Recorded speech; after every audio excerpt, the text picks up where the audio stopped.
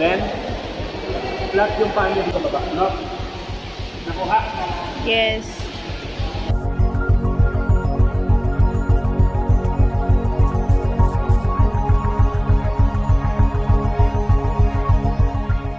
No?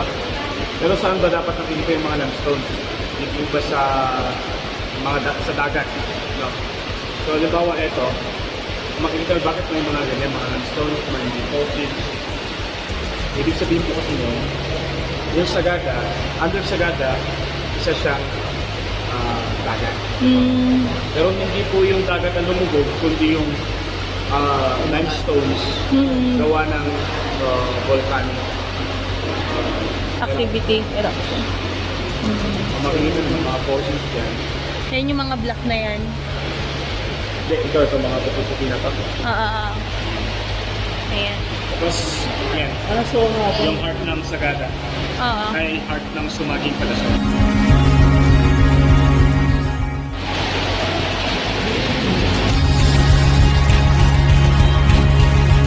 Yung camera ni Ma'am, ito naman replica din ng baka ng baboy. The mother and the mga So, dito rin bumupo po, kinakain ng meat.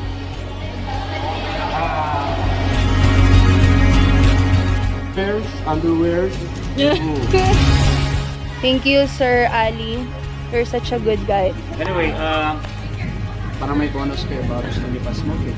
Still smoke it pa ba?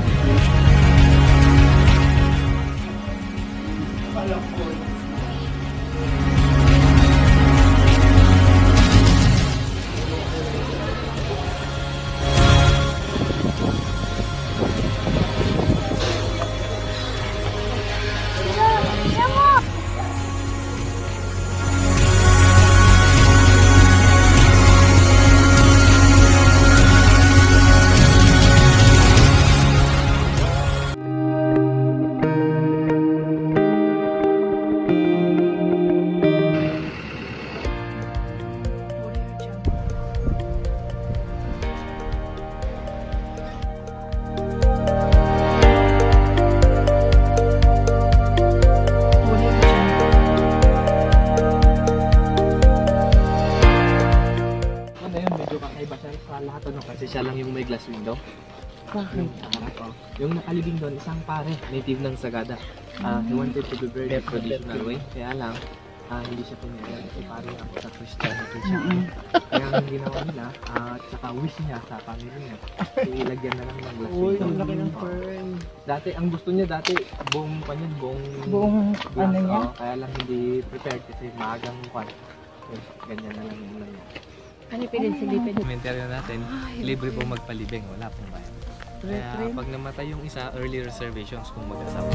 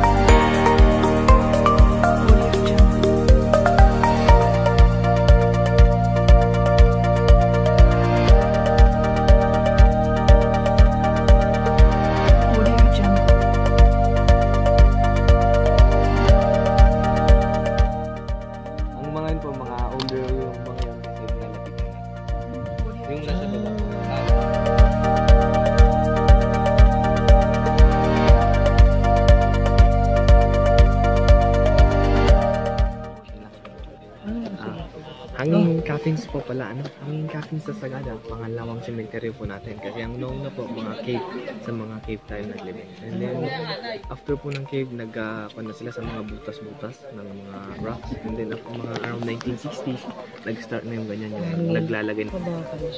Meron, may mga bakal yan, ma'am. Kasi noon, gaya ng pinakita po doon kanina, ma'am, yung mga centuries old. Rock yun, ma'am. Tapos may konting butas doon na lang sinipsip. Okay. Ang main cappings nag-start siya kasi yung lalagay sana sa cave noon, aksidenteng nabuksan ng wild animals. Pag siya, naisipan Naaamoy. ilagay sa mas mataas na lugar para mas safe po yung mga coffin at saka Kasi yung syempre cadaver ng kakainin patay yun na. na.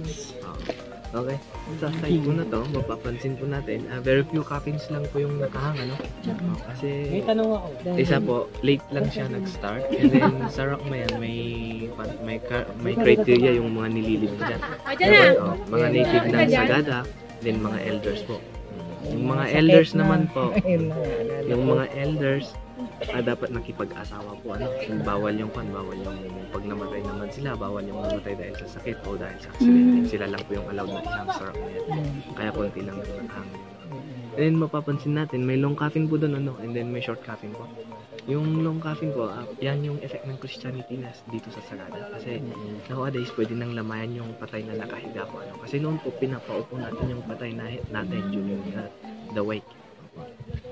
Kasi during the time na nakaupo yung patay sa bahay, may gagawing ritual yung mga matatanda para i-declare na patay yung tao. And then after po na i-declare yun, pagkatapos ng lamay, pag 3 days wake yung gagawin. Kasi yung wake pala dito pwedeng mag-extend may 5 days, may 7 days na po. Pag 3 days wake, on the 4th day po, early in the morning, magsiset sila ng wooden scaffold dito. And then isasabit natin yung coffin po, mauna yung coffin, and then susunod yung cadaver ng patay na. Apo. Yung cadaver po kasi ng patay, i-wrap sa kanyang burial po. And then mula sa bahay ng patay hanggang makarating dito, pagpapasapasahan. Minsan pag-aagawan ko, Kasi, dahil ganun pala, kahit ganun kalayo. Yes, ma'am. Naniniwala kasi sila na swerte daw pag natulungan ka ng any twigs or liquid coming from the body ng patay. Kaya pinag-aagawan. So, Bakit hindi sa ilalim?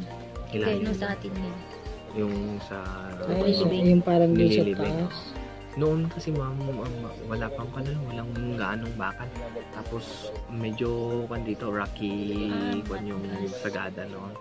Tapos noon po, yung mga natin, anong tawag dito, yung mga lupa, mahal noon ma'am. Kasi pag nilibingan mo ng patay, hindi mo pwedeng tamnan niya ng tapos pine tree kasi nag-start lang to ng may mga dumating na mga misyonaryo dito sa Sagada, no? Sila yung nagturo kung paano magtanim. Yung mga coffin na nakalagay sa cave, sigurado yung mga yun galing pa sa malalayong mundo po. Kasi noon, they carve their own coffins po. Habang buhay pa sila, kinakarve nila. Ngayon kaya ginagawa pa rin nila yung kanilang mga tradisyon na gano'n.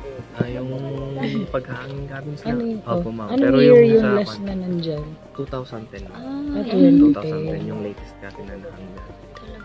Pero yung pagkakarve ng kanilang sariling wala na, ma'am. Wala Wala na yun. Matagal na pong wala yun.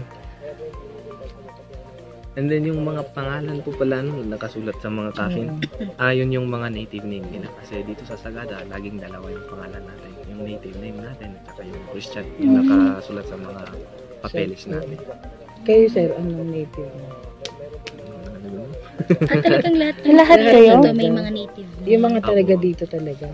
Apo. Ano pa?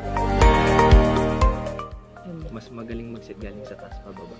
Pag sa burial cave naman, nauna yung nasa baba kasi papatungan lang po yun ng papatungan. Kasi China kasi, yung iba baka yung sa China, mas mataas yung coffin mo, mas mataas yung Kung sino yung pinakamataas ang patungkulan.